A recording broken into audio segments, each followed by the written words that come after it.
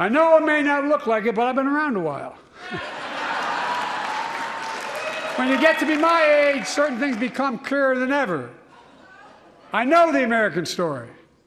Again and again, I've seen the contest between competing forces in the battle for the soul of our nation, between those who want to pull America back to the past and those who want to move America into the future. That's just one example of President Joe Biden not holding back in an at times feisty State of the Union speech, his last before he is up for re-election. Of course, his opponent believed to be ex-president, former President Donald Trump this November. Yep, it's all but certain it's going to be a rematch pending other issues. A little self-deprecating humor from President Biden. His wide-ranging address was often punctuated by heckling from Republican members of Congress, but he rarely let them have the last word. That's so true. And here to talk about it all is Stephen Caliendo from North Central College in Naperville. We always like to have you on. Thank you so much for joining us. Stephen, it's good to see you. I appreciate you noticing, Ryan. Thank you so much. Thank you. So, you know, one thing I want to start off with is the fact that President Biden's really started off, after some comments, started his speech with, you know, his hard stance on Russian President Vladimir Putin not being an ally, you know, standing up to him, talking international issues as opposed to domestic ones. What do you think of the way to start the speech in that regard? And did his tone and demeanor ease any concerns he's no longer fit to do the job? I had to turn the volume down when he first started. He was really energetic, and I think that was on purpose. And when they coached him, he was certainly made sure he brought the energy. But he maintained that throughout the speech, and that was really important, I think, the thing to show, because his age is been such an issue in the campaign so far. Starting with Russia was a really smart move, because it combines campaign rhetoric with legislation. This is supposed to be a State of the Union address, not a campaign kickoff. But in a campaign year, you can't help but be talking about politics. But there's a bill. Right? He's trying to get funding for Ukraine. He's trying to get funding to help Israel, for instance.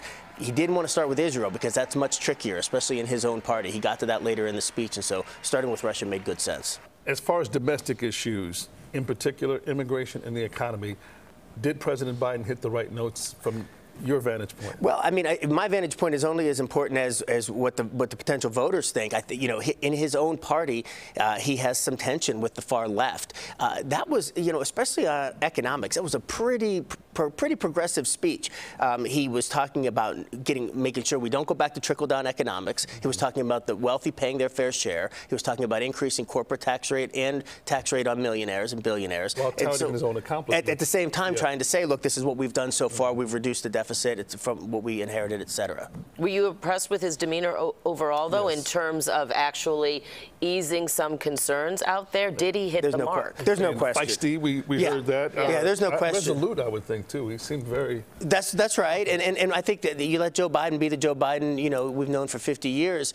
When he got off script and when he ad-libbed and when he poked, remember, he was a member of that body for a long time. That's very different than when President Trump comes and he's an outsider, which is what a lot of people like about President Trump. He's an outsider. But President Biden can't use that. He has a different sort of demeanor. And so when he points at Lindsey Graham, as we just saw in the clip, for instance, and he mentions Nancy Pelosi by name, and when he, you know, makes the jokes about, they said he was too young, and now they're saying he's too old. I mean, he has a history there that his speechwriters did a really nice job setting him up for. Also getting a lot of attention this morning is the Republican response to President Biden's State of the Union address from the Alabama freshman senator, Katie Britt. Let's take a listen.